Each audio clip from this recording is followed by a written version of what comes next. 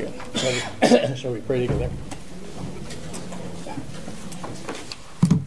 Our Father in heaven, we thank Thee that we may call upon Thy name this day. Thou art our help and our strength, our refuge, our high tower, the rock of our salvation. Apart from Thee, we are lost and undone. We rejoice only in that marvelous grace which has been given us before the foundations of the world in Christ Jesus. We thank Thee for Him, that one who came, the Son of Thy love, the one who was that Son of Man who did what the first Adam was not able to do, which he failed to do. We thank Thee that Christ our Lord has fulfilled all righteousness for us, that He has given Himself atonement for our sins, so that in Him we now stand before Thee as the people of the Lord, reconciled to Thee, forgiven, accepted, fully established in the Beloved, in the hope of everlasting life. And so may our hearts be glad this day. May we give ourselves to the task at hand. May we recognize that our lives are according to Thine appointment, and therefore may we not be complaining, but in all things looking unto Thee in confidence that all things do indeed work together for our good in Christ Jesus our Lord. And so may we be strong in the Lord this day. We look to Thee for Thy blessing upon Thy word. Grant us Thy Spirit to instruct us out of Thy truth. May He indeed direct our thoughts unto that one who is that Son of God, that Son of Man, who has overcome the evil one, so that He can no longer bring accusations successfully against us.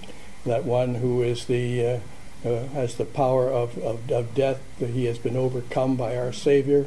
We may pray that our thoughts might be set upon the triumph of the resurrection and the ascension of Christ the Lord. May our hearts be lifted up and our affections be set on those things which are where Christ is in the heavenly places, and from there He shall appear, and we shall see Him, and we shall be like Him. This is our hope. Fan it into bright flame within each one of our hearts, we pray this day, for Jesus' sake. Amen. We want to finish up now our discussion this morning of the 70 weeks passage, and move on then perhaps in the second hour, I guess, to the Daniel 2 and 7. As we move beyond Daniel 9 into those other chapters, our particular thesis, if you will, our central concern will be, I guess for the rest of the term, actually, on the subject of the eschatological pattern, the question of the millennium, and so on. Within our discussion of the 70 weeks passage, there are eschatological patterns here, to be sure, but our main polemic, our main critical interest here is in dealing with and disposing of a dispensationalist view. As we move beyond this to these other passages in Daniel 2 and 7 and Ezekiel and 38 and 39, here our main interest will be in critiquing any kind of premillennial or postmillennial view of things in favor of a biblical amillennial approach to the matter of eschatology. But for the present now, we're still on the 70 weeks passage, and we have pretty well worked through the text of it. We've emphasized the importance of seeing the relationship of the vision of the 70 weeks, the prophecy of Gabriel, to the prayer of Daniel. The whole relationship is important, especially to establish the starting point of the 70 weeks. We have seen then that the starting point has to be in the very year of Daniel's prayer. The date formula in Daniel 9:1 verse 1 pinpoints this in the first year of Cyrus, Darius. It's the year 539, 538. And Daniel realizes from the prophecy of Jeremiah 25 and 29 that the time has come for Israel to be restored, because the 70 years of Babylonian exile are up. He knows that because Babylon has fallen and Persia has replaced them, and that was the signal given in Jeremiah 25 and 29 that the 70 years of exile were over. And yet the other thing Jeremiah predicted, the restoration of God's people, had not yet taken place. So Daniel's concern is for immediate fulfillment, according to prophecy and promise, of the restoration. And the whole vision of the 70 weeks is to the effect then that your prayer is already underway? The answer to it is already underway. And yet the prophecy of the 70 weeks goes beyond that immediate concern of Daniel with the restoration of the Old Testament typological city and temple to the antitypical realities of Messiah's age. And so the vision is given in terms of a pattern of 490 years, 70 weeks, 490 years, which we have seen is to be understood in terms of a Jubilee pattern. If it begins at 539, it can no longer be literal years. It wouldn't get you up to Christ. And so we know that it's symbolic years, and the symbolism has been evident to the people of God. We've seen even the Jewish interpretation of it understood this to be a pattern of jubilees, of 10 jubilees, the 10th jubilee being the ultimate eschatological age. And so the 70 weeks are cast in the form of a jubilee framework that covers the whole rest of history down into the consummation, with one jubilee period, 7 weeks set aside for the for restoration of the Old Testament order, as Daniel was praying, but with 10 jubilees set aside, with a climactic 70th week in there to fulfill the ultimate purposes which had been spelled out already in the first verse of the vision, verse 24, in that sixfold statement of the 6 works of creation, as it were, that we're going to lead up to the Sabbath consummation, and included among which was the thought of making atonement for sin and bringing in everlasting righteousness, and the third and the fourth purposes, and especially the sixth purpose, which was to anoint the Holy of Holies, which describes the final achievement of God's ultimate purpose in creation from the beginning, which was to establish and perfect and to consummate the cosmic people, temple of God, anointed with the Spirit. And so that's the overview of things that we have there, and with the emphasis then especially on the 70th week, which is described then in half of it is half of the prophecy. You see, verses 26 and 27 are devoted to this 70th week, the Messianic week. And as we set the thing up, it is the Messiah is cut off, karat, and thus he establishes the new covenant. And so the cross is the starting point of the new covenant. It's the starting point of the 70th week.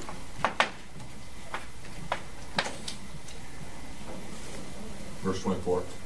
That's verse 26a, 26a, which says that after the 69th week, so we've had the description of weeks 1 through 69 divided into 7 plus 62, and that has been completed. Now after then the 69th week, which is to say in the 70th week, starting the 70th week, Messiah is cut off. So 26a, and verses 26 and 27, we were trying to indicate how important it was for the exegesis to understand the parallel structure of these two verses, each divided into A, B, C, A, B, C, with A dealing with the new covenant, and B and C with the old covenant. A dealing with the concept of the fullness, the fulfillment, B and C with the fall of Israel.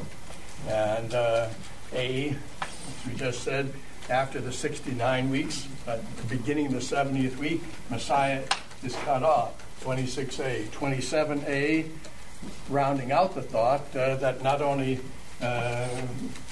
is the covenant ratified at the beginning of the 70th week, but by the end of the week, in the course of the 1 week, is the formula in 27a. In the course of that one final week, by the time it's over, what would have happened is Higbeer, not just karat, cut the covenant, but Higbeer, and that's what we want to focus on a little more fully here. He will completely fulfill the terms of the covenant. So 26a and 27a, we see emphasize the new covenant. After that, then it goes back and picks up on the typological situation. Yes, Daniel your prayer will be answered. Already in the first Jubilee period, starting from 539, from the origin of the 70 weeks. In that first Jubilee period, Daniel's immediate prayer would be answered. But by the time we come then to the end of the 62 more weeks, and by the time we come up to Christ, that old covenant community, although restored, has now become apostate once again, terribly so, and therefore judgment is now called for. And verses 26b and c and 27b and c focus on this event, the final destruction of this old covenant, this Mosaic second-level national election typological situation, which was a covenant of works, and which fails, and 70 AD is the end of it, and this is the story of it, huh? Fallen full, nothing new. This is what we've seen as the pattern of things, the emphasis all over the prophets, wherever we go. These are the two themes they keep reciting. There was underneath the covenant of grace, and therefore we have 26a and 27a telling us that. Yeah. Although as a piece of literature, we end with the fall of Jerusalem in 70 AD, within the message there, it has already been established that is not the final word on the story. This new covenant has been established, and it will be consummated. So this is the way things shape up, and 26b and 27b then begin to describe this event of 70 AD. Turning to our text once again, maybe just quickly looking at that. 26b, as for the city and the sanctuary, the army of the coming prince, Yashit, will destroy it. And now it's not only the thought, but even some of the sounds are the same, underscoring the point I'm making, that there's a parallelism here between 26b and 27b. Just listen to the sound of it again. V'ha'ir ha'kodesh yashhit. That's 26b. And then in 27b, and in the midst of the week, then it says yashbit. So you have yashit, and you have yashbit, the echo of the same sound, even in 27b, underscoring the sameness of the message. And 26b clearly has to do with the 70 AD, the coming of the armies, which, on the scene were the Roman armies, but which, according to the text, are Messiah's armies. And we looked at the parables in Matthew 21 and 22 and saw a virtual exegesis of this passage, and especially in Matthew 22, verse 7, where it says that the king will send his army and he will destroy that city and so on. The virtual interpretation of 26b by our Lord in that parable, and telling us that the fulfillment then is the work of Messiah, Christ himself, which he accomplished, of course, in 70 AD. And then parallel to that, 27b, when it says that in the midst of, all right?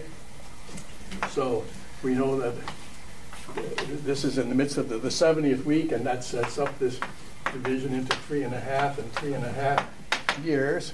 In the midst of that 70th week, which began with Messiah's being cut off, something happens which results in the cutting off of Jerusalem.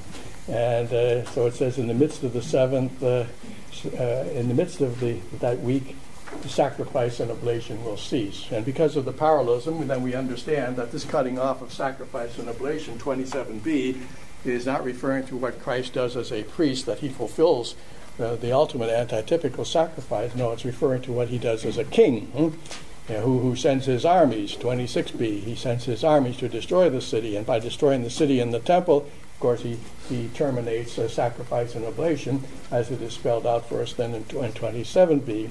And then 26c and 27c just show the ultimate finality of that judgment in 70 AD. That is the end of the old order. It's termination.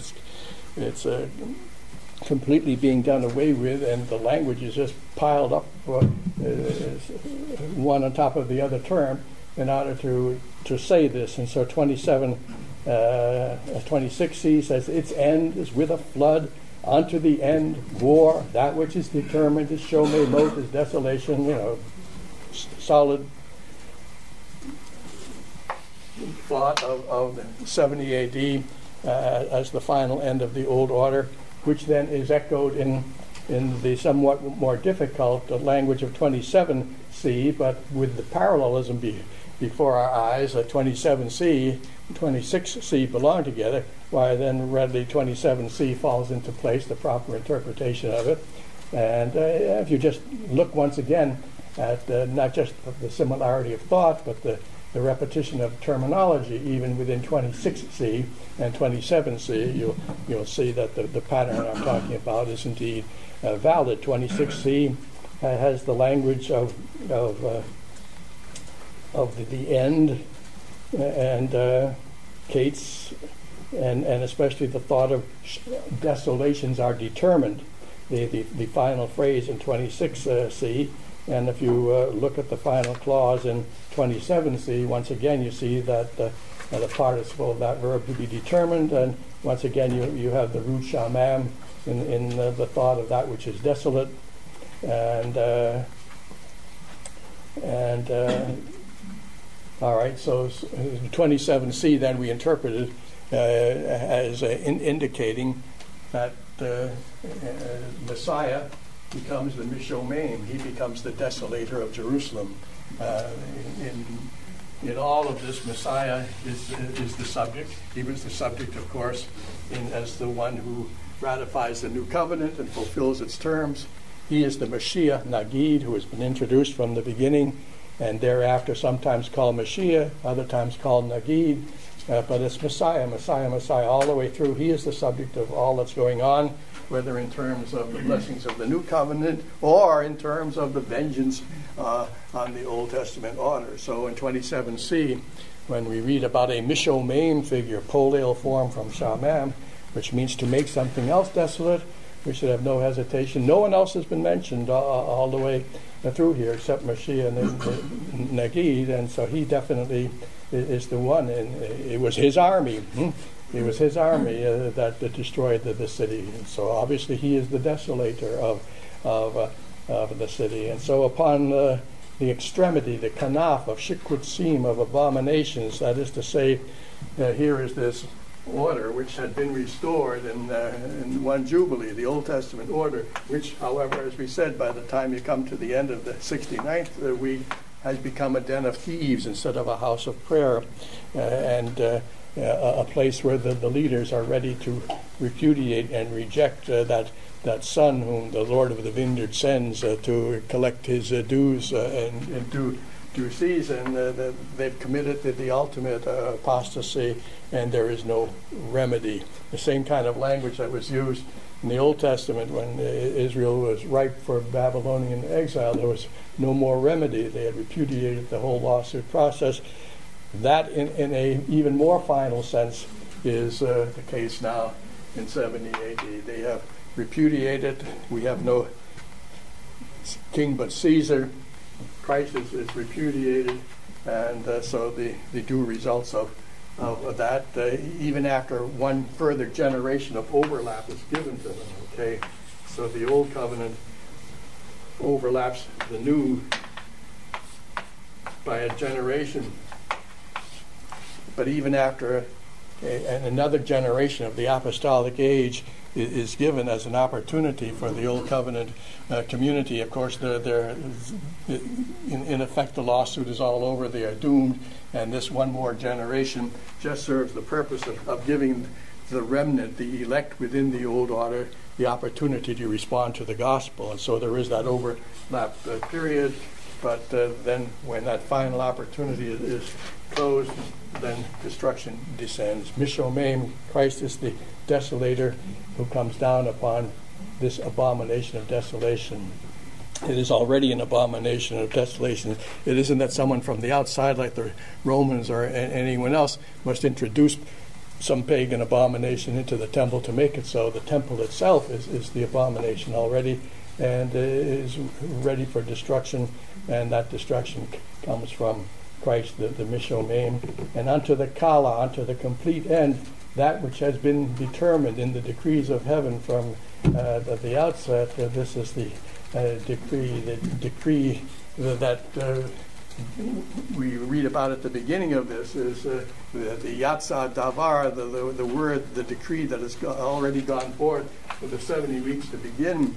That decree came from the heavenly court, but from that heavenly court there is also the decree that goes forth with respect to the whole Old Testament community, that it should be destroyed. And then the decree of heaven is fulfilled. That which has been determined in the heavenly council and court will be poured forth al Shomaim. And we tried to emphasize the point then that the difference between Mishomaim and Shomaim, and to avoid the misinterpretations, the bad translations that you have as in the NIV, that so mistranslate this that you get the impression at the end that the Shomaim is the same as the Mishomaim, which, for example, the Dispensationalists interpret both of them and of Antichrist.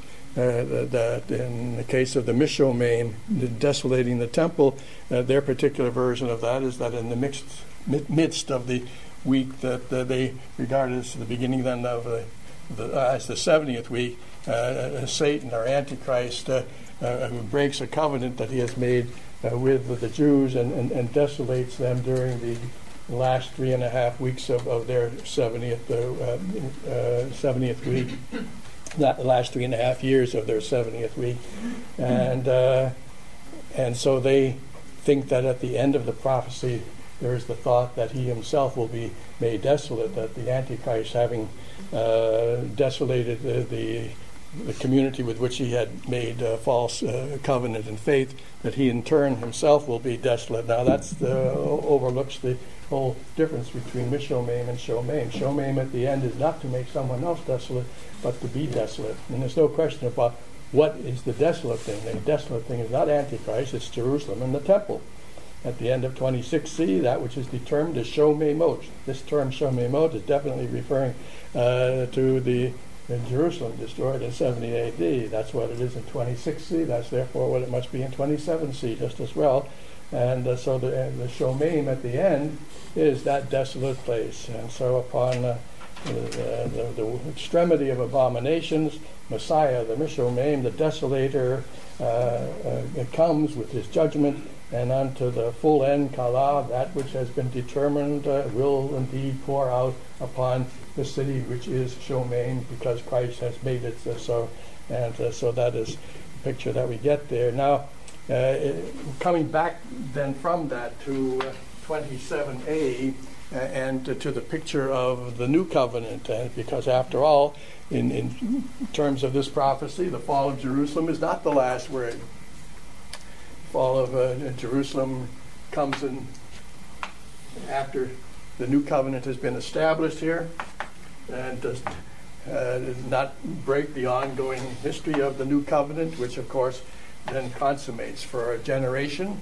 The church has been the church sort of involved still with the old covenant order, but from 70 AD on there is no Old Testament order, and so from here to the consummation, through that last 3.5 years, 42 months, 1260 days, as it's variously called, through that period, henceforth the church is the church disengaged from the Old Testament order, the church abroad in the world. And in the course then of that 70th week, and by the end of the second half of it in particular, when we have come to the final Jubilee, the end of the 10th Jubilee, and the introduction of the age of the consummation, by that point, in the course of that 1 week, Big Beer, Mashiach Nagid, will not only have done that which is called karat with respect to the new covenant, but he will also have done that which is denoted by the verb gaver in the Hifil form, which does not mean to ratify a covenant, but given that there's already a covenant on the scene, to honor it, to bring its terms to their ultimate fulfillment. And that, of course, is precisely what you would expect to be the final word on this subject, which is introduced by a sixfold purpose, pointing to the final Jubilee. Now, just to underscore and hopefully hopefully clarify a little bit that term gaver that we're emphasizing, the verb higbir. And of course, here again, over against dispensationalism, they just treat higbir as if it were karat, the making of a covenant, and the subject, as we said, they don't regard as Messiah but as Antichrist, and so 27c becomes for them a statement that Antichrist will make a covenant. That's their handling of higbir, which then in the midst of the week he breaks. Now that's total opposite, the polar opposite of what the text says. The text is speaking not about Antichrist, it's speaking about Christ, and it is speaking not about a covenant that proves a failure in the midst of the week, but it's about a covenant that comes to wonderful, perfect, consummate fulfillment.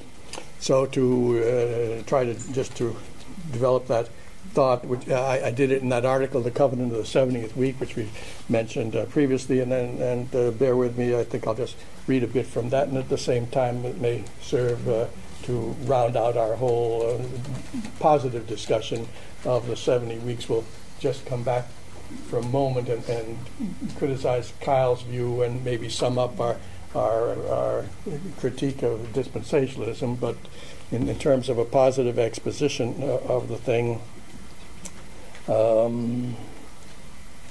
As we come to the closing verses of Gabriel's prophecy, both the form and content of Daniel 9 have prepared us for a decisive final word about the messianic consummation of God's covenant with Israel in the last of the 70 weeks. When, therefore, we find a covenant mentioned in verse 27, there should be no doubt as to its identity. The whole context speaks against the supposition that an altogether different covenant than the divine covenant, which is the central theme throughout Daniel, including Daniel's prayer, and therefore obviously in the prophecy which answers it, it's that covenant of grace that has been the subject all the way through. That's the berith that's in view in the climax here. Nor need there be any question as to the identity of the one who makes this covenant to prevail. It is, of course, the Mashiach Nagi, the anointed prince, whose presence was said to mark the beginning of the 70th week. There's an interesting link between the Messiah and the covenant in verse 26, as we've seen. His death is there described by the verb karat, used for ratifying covenants and so on. The statement about the covenant in verse 27 is then in clear continuity with the covenantal allusion in verse 26.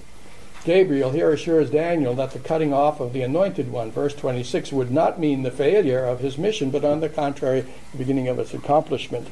In the course of the 1 week, he will make the covenant, and we'll use a translation, prevail, for higbir. He will make the covenant prevail in behalf of the many, Isaianic language, the one and the many, the servant of the Lord doing it for the many. It was by his death for the iniquity of his people that the Lord's anointed servant ratified the new covenant, in which then God's that underlying level of the covenant of grace in the old covenant found its continuity and fulfillment. In verse 27, the petition of Daniel's prayer receives its most direct response. Precisely here, at the end, the prophetic assurance of a divine confirmation of the covenant is explicitly stated.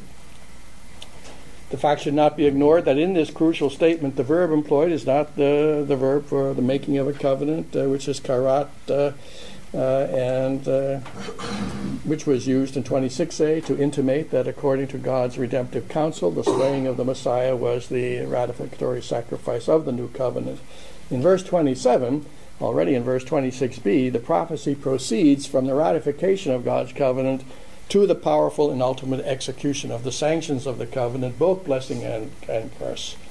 Now, this idea of making the terms of the covenant to be fulfilled, it might have been expressed by the verb kum in the Hifil form, hakim, Hifil form of kum, which would mean to cause it to stand, to fulfill it.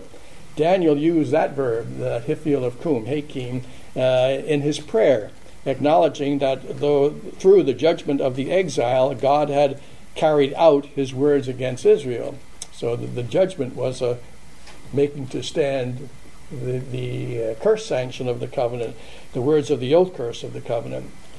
Jeremiah used Hakim in his 70 years prophecy to say that God would carry out his promise of covenant blessing. At the end of the 70 years, God will make to stand that good word which he had prophesied of restoration. When Gabriel then tells Daniel that God will bring the blessing sanctions of the ancient covenant to realization in dimensions far beyond Daniel's immediate level of concern, Gabriel, expresses the idea of fulfillment by an equivalent of Hakim, an even more emphatic verb, the one in our text here, higbir, to make strong, to cause to prevail. Now, this is not used all that often, and so the usages that we have must be noted. The force of this verb higbir excludes the notion that the covenant referred to here in Daniel 9:27 is some arrangement imposed by a future Antichrist, whether conceived of within dispensational or other eschatological framework. According to these futurist reconstructions, Antichrist enters into some pact at the beginning of the 70th week, and then what he succeeds doing in the course of that week is to break his covenant, not to do what Higbir says. Such a situation must be insisted would be diametrical opposite of what verse 27 describes. The evidence on the usage of Higbir indicates that verse 27 has in view the enforcing of the terms of a covenant previously granted. If so, it can only refer to God's faithful fulfillment of the covenant he has given to his people of their ultimate salvation in Christ. Now, elsewhere in the Old Testament, the Hiphial form of this verb, gaver, appears only in Psalm 12, verse 5, where it means to be strong, to prevail. But among the Qumran texts, there are the text known as the Qumran Thanksgiving hymns. And this verb is also found in one of those Thanksgiving hymns, the author of which uses the verb in his hymn to express what idea? Well, the idea that through him, through the psalmist, and through his persecutions, God demonstrates his power. God prevails. That's what Higbir is all about.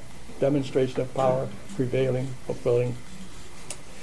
This idea then is expounded in the immediate context of that psalm, where the psalmist offers praise that by the divine faithfulness, he uses the word chesed. So in the context of Higbir and giving it its proper kind of connotation, we have this term chesed, which has to do so much with the idea of covenant faithfulness, carrying out the terms of a covenant.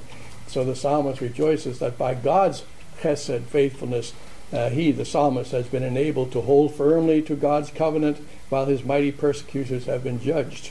Here, then, is a covenantal passage in which the Hiphial of Gavar denotes God's faithful, powerful enforcement of the blessings and curses of his covenant, blessings for his people, curses on their enemies. Now, certain biblical passages where Gavar is used in the Keil stem, we said it's used in the Hiphial only in that one passage, but it's used elsewhere in the Keil stem. And certain of those are distinctly covenantal and illuminate the force of this verb in Daniel 9:27. For example, in Psalm 103:11, where the language of the covenant formulary is especially conspicuous. And again in Psalm 117, verse 2, the subject of Gavar is once again that word chesed, God's faithfulness. The idea of faithfulness comes to expression in the faithful execution and fulfilling of things. So this noun, a virtual synonym of berit, covenant, and more particularly, hesed is the covenant faithfulness by which God maintains and fulfills the order of beatitude he has established. It was to the covenant-keeping and chesed of God that Daniel had appealed at the start of his prayer. This terminology informs the prayer of Daniel, or he appeals to God to be a God of chesed, who will higbir, who will carry out his promises. So setting the theme to which both his prayer and Gabriel's response closely adhered. And in both of those Psalms, 103 and 117, the idea of God's making the covenant blessing prevail, gavar, comes to parallel expression in the declaration that some element of the covenant, like righteousness or truth, will endure unto children's children or will be everlasting. So the ideas are all in terms of covenant fulfillment, permanence, the exact opposite of some antichrist making a covenant and then breaking it in the middle of the week. Likewise, in the prophecy of the 70 weeks, the statement in the closing verse that the covenant will be made to prevail answers to remember the original sixfold purposes, and among them, Messiah will make atonement for sin, and he will bring in everlasting righteousness. It's the permanence, the consummation, it's the finality of his work that was in the purposes. And now we have in the close of the song of the prophecy that which answers to the purpose of it. The fulfillment is also one that involves the everlasting character of the blessings. The evidence of the usage of gavar thus refutes conclusively those interpretations of Daniel 9:27 that would find a reference to the mere initiation of a covenant relation, indeed of a covenant that is supposed to fall through perfidy. And for with reference to the covenants, the gavar consistently has to do with the ideas of covenant fidelity, covenant perpetuity. Now, one further line of evidence to illustrate and confirm this meaning of Higbir in Daniel 9:27 has to do with, we'll see with Isaiah chapters 9 and 10. Turns out that the source, a lot of the language and the thought of Daniel 9:27 is found back in Isaiah chapters 9 and 10. And to get at this now, we note the noun gibor, the kind of action denoted by the verb gaver, is performed by a gibor, which if you saw it in your text, you would translate a hero, a warrior, a mighty one. This term, gibor, is used, in fact, as an epithet of God himself. You get that covenant preamble type of formula where God is being described, and that appears in shorter and longer forms in the Deuteronomic treaty and in covenant renewal prayers, like the one in Daniel 9, the Todah confession prayer. It's a formula then that describes God as the great, the Gibor, Ha-Gibor. God is described as the Gibor figure, and then also as the fearful God, El, as the one who keeps Berit and Chesed to 1,000 generations and recompenses the iniquity of the fathers upon the children. So the noun Gibor, which derives from the verb we're talking about, gavar, is used as a description of God precisely in those covenantal contexts in which God is described as the one who fulfills and who keeps the Berit to 1,000 generations.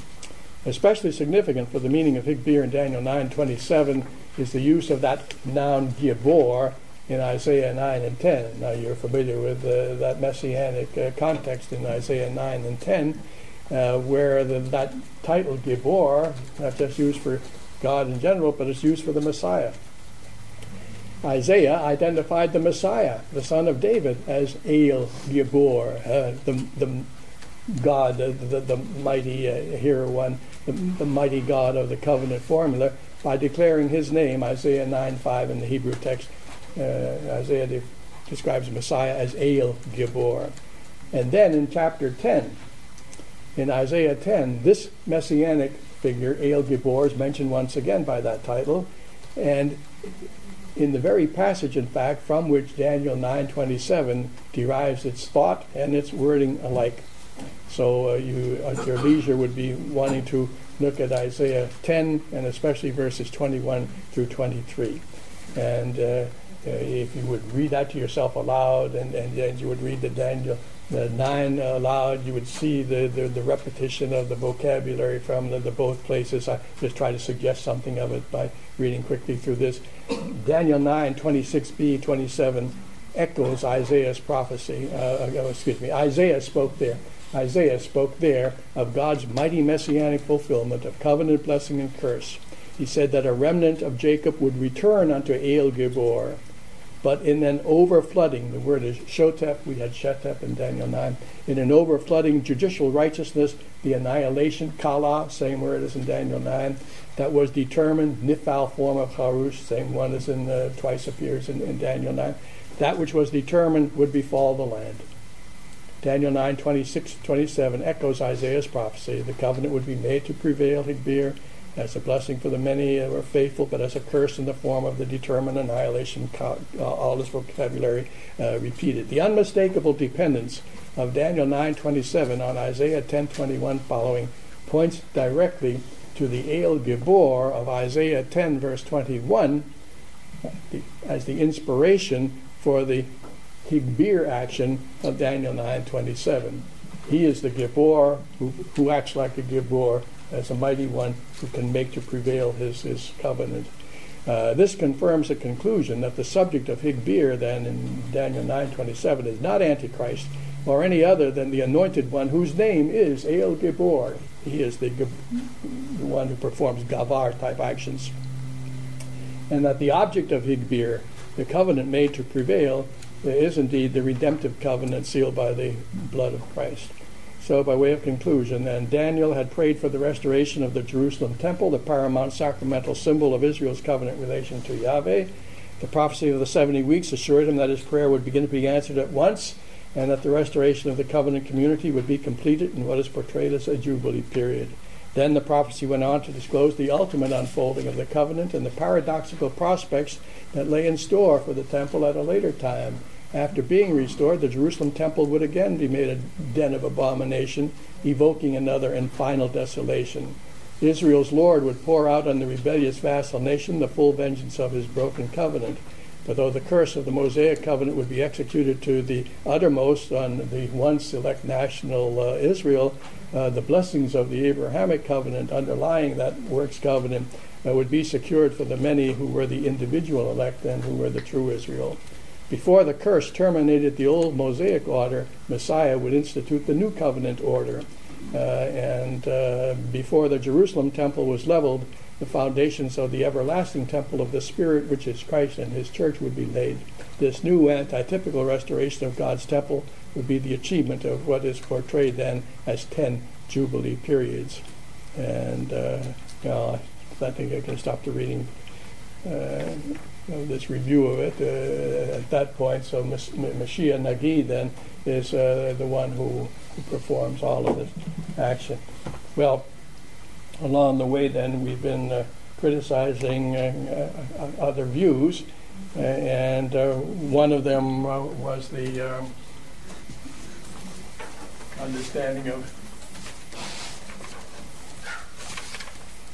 of the punctuation in Daniel 9:25 by Keil, which led him to say that there are, from the starting point there, he agrees it's where it should be the first year of Cyrus, but he so punctuates verse 25 that he says there are 7 weeks up to Christ. And then the next 62, 8 through 69, would be after Christ and would refer to the church age, leading to the 70th week, just the end of the church age. On our view, it's the whole church age, from beginning to end. On his view, it's just a crisis at the end, the Antichrist crisis at the end of the church age. And so he is obliged to make the main punctuation point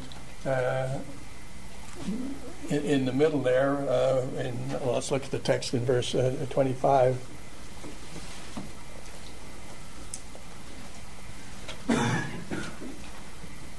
Where it speaks about from the going forth of the decree, which Daniel has already been told, it's already gone forth. So from the going forth of the decree to restore and the two verbs together have the force of restore, shuv and bana. To restore Jerusalem unto Messiah the Prince, there are 7 weeks, and that's where he puts his major punctuation.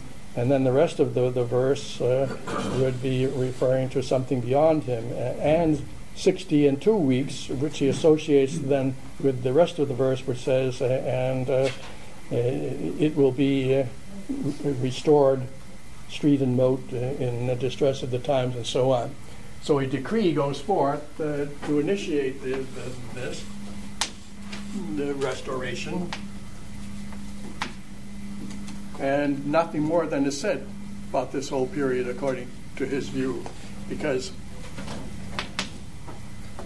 he takes that second half of the verse to be referring to the 62 weeks, which he identifies with the church age, and so the restoration, which is decreed back here and begins these 7 weeks, has nothing to answer to it, and when it uses again the same two verbs in the second part of the verse, it's not referring to that, but it's referring to the anti-typical thing at the end. So that in itself, that disjointing, that tearing apart of what the text is obviously concerned to unite together, is one problem with this view. But then a couple of other things just to note quickly. If the language then about what's going on here is understood to refer to the church, we have some real problems. It's in the 70th week, especially. What is said about the 70th week?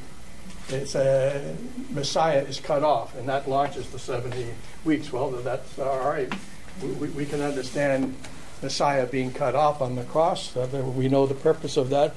Messiah is being cut off. But once he has thus ratified the covenant, and after he has been exalted on high, he's been rewarded for his obedience. He's experienced the resurrection, the ascension, and he's at the right hand of the majesty on high. Then to say that at some future point, whether late in the church age or wherever, that at any point after that, Messiah is cut off, no, this is just bad theology. It's not true to what the scriptures teach us about Christ. He has won the victory. His humiliation is over. He is in his state of exaltation. All his enemies, one by one, being put under his feet until at last, the last death itself.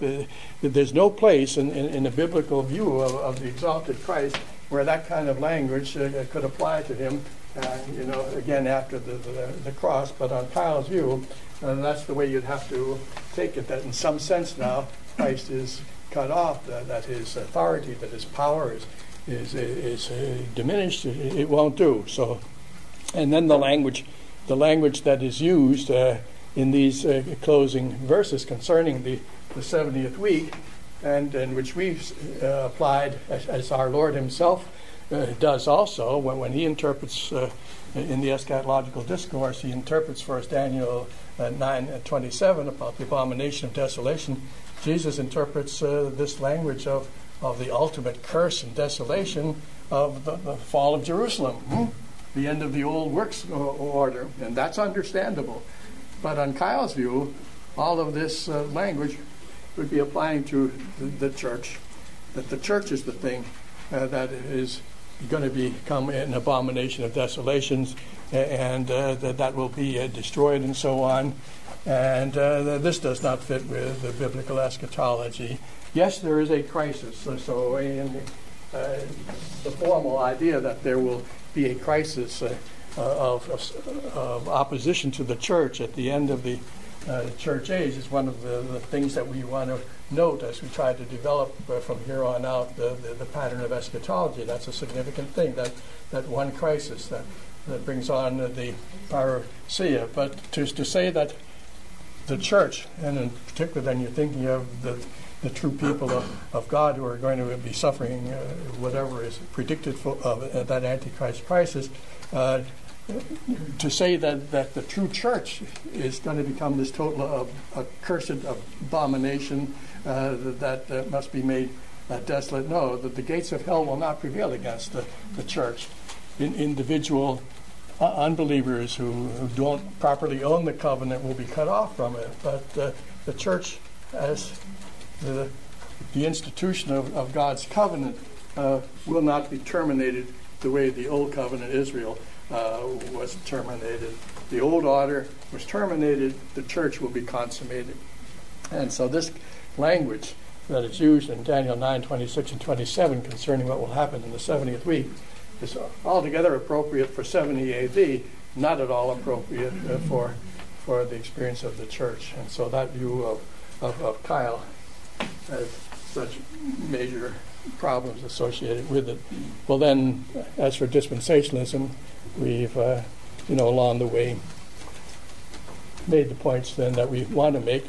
What is problematic if you're criticizing dispensationalism, of course, you want to start with just an analysis of their view of the Abrahamic covenant promises and that whole structure of things. But insofar as they appeal distinctively to this passage, then there are special features of it that we've seen are problematic right from the starting point.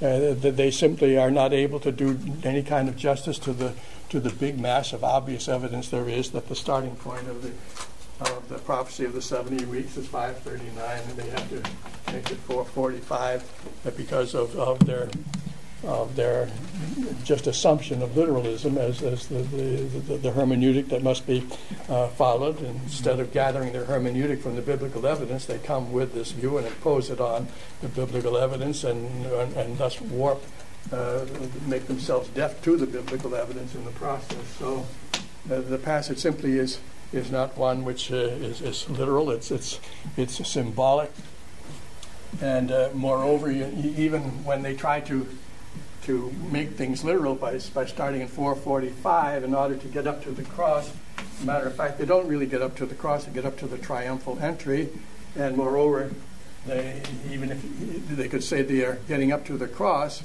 literally, they are not getting up to 70 A.D. literally. They have to jump over that whole thing, and they pick up the 70th week down in the future, and yet Jesus interprets the passage as involving 70 A.D. A literalist view would have to get you up literally to 78 A.D., and their view doesn't. And by the way, that of others who attempt to use Daniel 9 in chronological reconstructions of things. Camping, Harold Camping, who was setting dates for the second coming and everything on the basis of literal interpretations of biblical chronologies. Jim Jordan, the Theonomist, who is also trying to do something similar to that they are all trying to work with this. And obviously, if you're going to say that the Bible provides you with a chronology, that things are right up here into the New Testament that come out literally, you're going to have to deal with this passage, and they recognize it, and yet they all flounder and flop around when they come to this point. They try to get things to come out up to the cross, and then they say, well, there's a gap then. I think that's where Jordan does it. There's a gap that somehow is between the cross and 70 A.D. He's trying to, that's just an admission of defeat. And Camping, although he has been trying to work it all out with a literal hermeneutic, now switches his hermeneutic and says it's symbolic from here on. So this is the thing that they aren't doing justice to. But 70 A.D. is part of that 70 weeks prophecy. Well, dispensationalists flounder on that. And as we pointed out, as a matter of fact, on their scheme, when we come to the end of the 69 weeks at the triumphal entry, at the triumphal entry just before the cross, the clock stops ticking and the parenthesis kicks in. So the 70th week doesn't include anything after the triumphal entry, and therefore it doesn't include the cross, and it doesn't include 70 A.D., because when their clock stops ticking again, it's at the end of this parenthesis.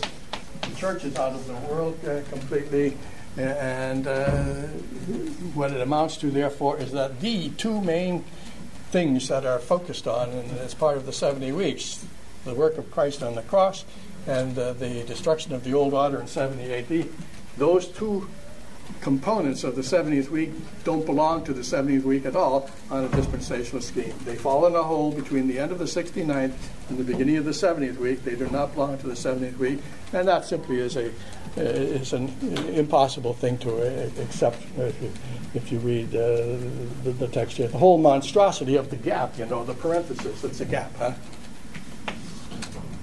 And as I say, in Jim Jordan's view, to speak about a gap, it's his variety of a parenthesis view, and Theonomists and the dispensationalists are supposed to be at each other's throat, but here he's adopting the same hermeneutic. And as a matter of fact, those two hermeneutics, extremely opposite to one another as they would seem to be, actually share the same failing. Neither one knows how to handle the typology of the Old Testament, and that leads to all kinds of other problems for them. So these are some of the problems of the dispensationalist scheme, together with their whole mishandling of the language of Mashiach, Nagid, and parceling some of it off to the Antichrist, their total mistranslation and handling of the Higbir in verse 27a and so on. In fact, in their interpretation of verse 27 as something then that is happening down at the 70th week, which is beyond the church age as they propose it, that interpretation of verse 27, of course, contradicts Jesus' interpretation of the verse as having a fulfillment in 70 A.D. As a matter of fact, on a dispensational scheme, the whole prophecy ends on a totally negative note, doesn't it? Their 70th week is just this disastrous great tribulation thing. Now, on our view, before the destruction of the old order, the new covenant has been established. And even though, as a literary piece, as I said earlier, it closes with the thought of the fall of Jerusalem, nevertheless included in the message of the 70 weeks is something that extends beyond that fall of Jerusalem and points to the consummation of the end of. But the 70 weeks on a dispensationalist scheme don't say anything about the new covenant order, anything beyond this 70th week, and within the 70th week, it ends with total disaster. So far as Daniel 9 is concerned, the passage is one of just of total gloom, and they would have to find any message of hope or something beyond disaster somewhere else in the Bible, and then tack it on. But within their thing of the 70 weeks, it just ends on that completely negative note, and other points of detail. Well, I think this is a good point to take our 5-minute break.